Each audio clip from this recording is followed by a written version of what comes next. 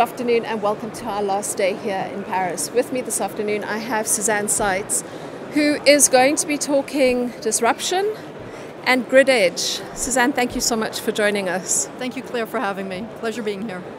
Why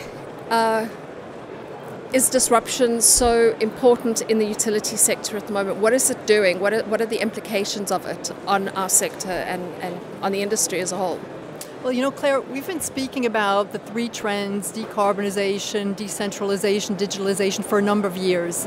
And I think just from walking around the trade show here, you can see that, first of all, these are really coming to life, these trends. It's no longer just PowerPoint slides. We actually see proof points, and that are not only now driving strategic decisions in the utility space and in the energy space, but also they are driving operational decisions, meaning these trends are coming to life on a day-to-day matter for some of our customers, for most of our customers.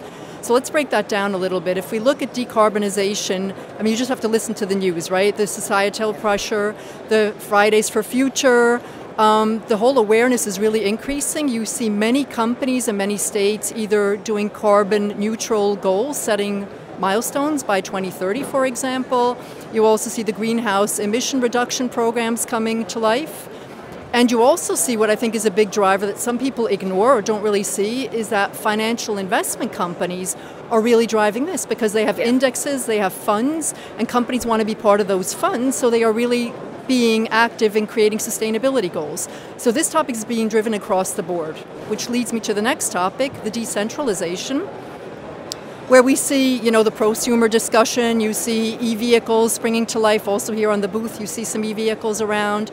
You see the battery storage coming to life. You see a lot of these green sources also being on the edge, if you so want, and actually disrupting the overall grid. So this is a real operational issue for power utilities, in that it completely turns your grid upside down from being one-way to two-way kind of, I would say, flows to manage. Yeah.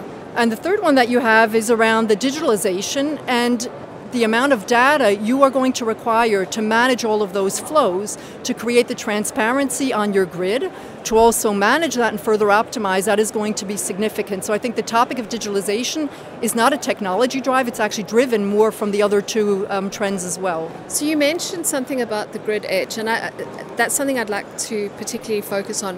Why is the grid edge so important? So one is, as I said before, a lot is happening on the edge of the grid, on the edge. To create that data that you need afterwards to take decisions, you need sensors. So in my language, you know, we were known for many years just as a meter company. Yeah. We're a lot more than that in the meantime. But these meters, in my language, are sensors. These sensors provide data for taking a lot of decisions on, you know, where you're going to invest in your infrastructure. You need that for the grid stability, for the grid reliability, for the grid flexibility, and you're also going to need it more and more for the consumer engagement, because to reach some of those targets we mentioned before, you're going to also need some saving, which requires customer engagement, and a lot of that data is at the grid edge. And apart from just having sensors there, you're going to be taking a lot of decisions also at the grid edge. So the term that we have actually used from Landis+Gyr is grid edge intelligence. You're going to be seeing a lot of decision making taken also at the grid edge level. So we believe that this is a pool of information, a pool of source of data that is going to be extremely important for the future of grids. It actually leads me very nicely into my final question, and that is, you said that Landis+Gyr for a long time was known as a pure metering company. How is the company now positioning itself within this sector? So we have a proud heritage where we've got more than 120 years of experience. We are known as being leading in innovation. We have very close relationships with many, many utilities around the globe in all sizes. So we are dealing with small, medium, and large utilities. And we know what their challenges are, and I would say, yes, we have a strong tradition in meters, and that is still our core business, and we are very proud of that. So high quality, and we have leading positions both electricity, in gas, and in heat. And I would say that this close collaboration with the customers drives our innovation funnel. So they give us more or less the ideas for what our next portfolio is to be around.